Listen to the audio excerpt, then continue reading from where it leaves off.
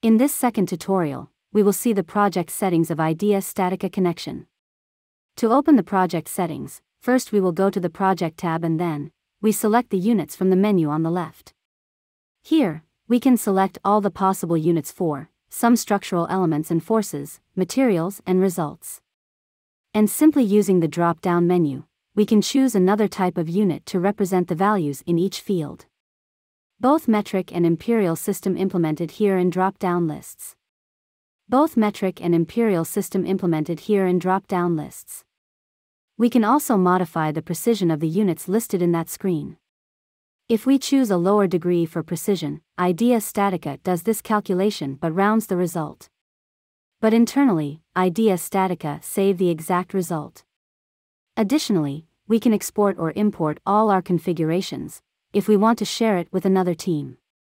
Once we modify the units that we want, all we have to do is click the Apply button to save the configuration. More options about the working screen can be found in Preferences. Here at the top, we can edit the program language. If you change the language, you need to restart the program to apply this language correctly. As you can see, there is a default logo here, and we can insert our company's logo by using this Customer's Logo button. Moreover, we can modify the colors which are used in working screen. This color palette represents the colors on the model.